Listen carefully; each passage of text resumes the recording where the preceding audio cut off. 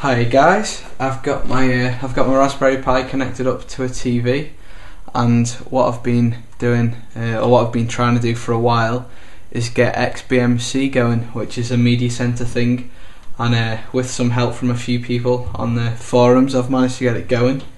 So I'm going to show that off today. It's still, I suppose, regardless of where the actual XBMC software is, the version for the Raspberry Pi is still in alpha because it's very specific. It has to be specific, like a specific version to run on the hardware.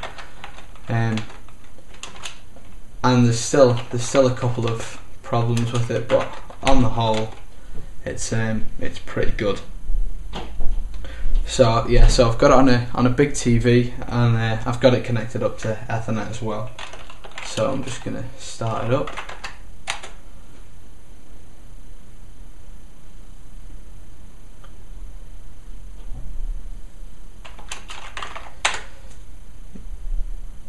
Right, yeah, I just have to give my network connection an address from the router.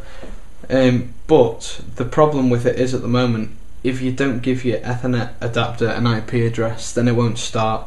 But you can just give it any IP address, regardless of it being connected or not, and it will work. But I've just got one from the router because I will actually want to try and play a bit of YouTube on it, which I have had working. So anyway, that's starting now, and I've got to record the screen again because that's really the only way to do it. So something that you might notice is that it's not really fitting on the screen properly at the moment. So what you can do is you can go across to System, and I'll just show you that I am running on a Raspberry Pi. So how can I show you that?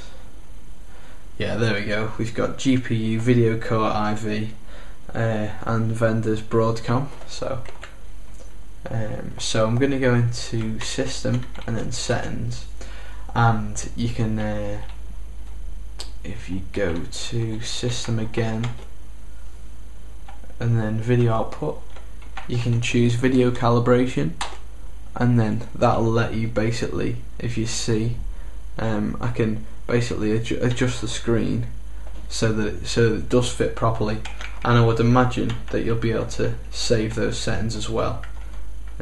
So I think you basically have to just get the blue so it's just off the screen. I think so anyway. Right, so that's fine. And then you do the bottom right corner, and you have to move that so that fits in the bottom right corner, and then this blue bar here adjusts where your subtitles go. So I'm just going to press enter on that, and press enter there. Yeah, right, that's fine. Okay, so I do have an internet connection as well. So what I'm going to do is I've installed a YouTube add-on, which is which I had working upstairs, but I'm not sure if the sound worked. So that'll be interesting to see. Basically, and things are a little bit slow, but it's really impressive. I wasn't expecting it to be as good as it is, to be honest, and it is really only an alpha, so there's still a lot more room for improvement, especially once more people get working on it. But yeah, it is a bit of a beast to compile. There's a lot of things that you have to work out to get that going, so I will share my my binary for that at some point, so you don't have to compile it. You can just download the folder that I've made. Okay, so I've just searched for Raspberry Pi tutorials, and you can see all my videos there. So let's see. Let's try and play one. See what happens.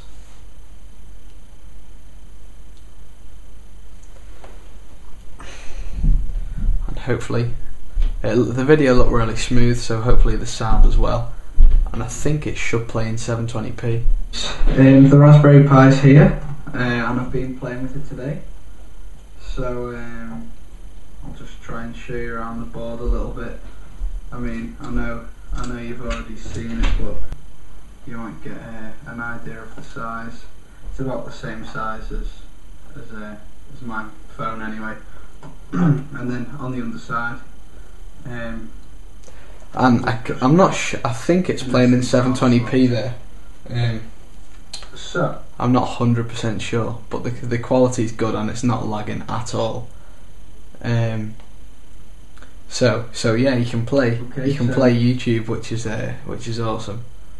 The HDMI.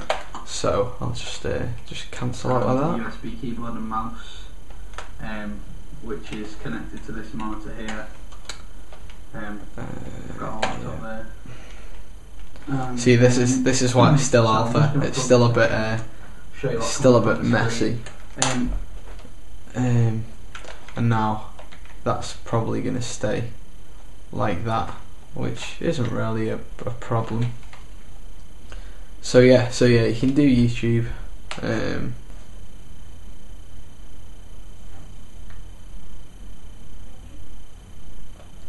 So this is some 720p video from a film called Driver, which runs okay, but it does freeze occasionally. But as I say, it's alpha, so it'll get sorted out. So as you can see, it's a bit jumpy there. I don't know whether that's because I'm running it off a flash drive or something like that. But it could even itself out as well.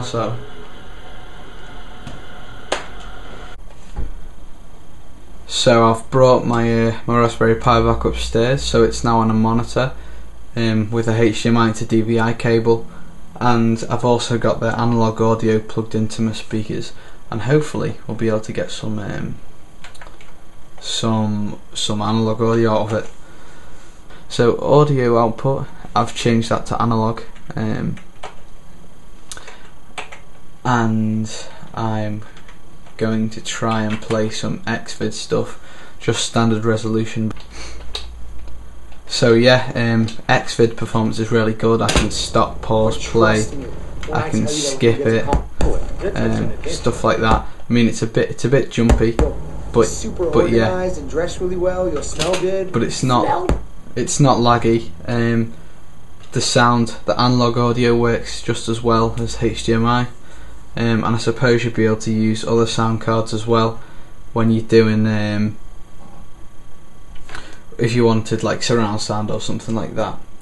But yeah, it's really good, and I'm really looking forward to seeing the improvements that'll hopefully be made in the near future once more people have got their hands on the device. But yeah, thanks for watching, guys. I'm not sure if I'm going to be able to keep up the tutorials over the next few weeks. I'm not going to be doing a tutorial tomorrow because I've spent so much time trying to get this going for everyone who wants to see it.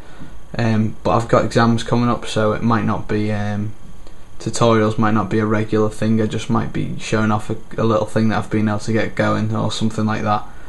But yeah, thanks for watching, and I'll see you soon. Bye.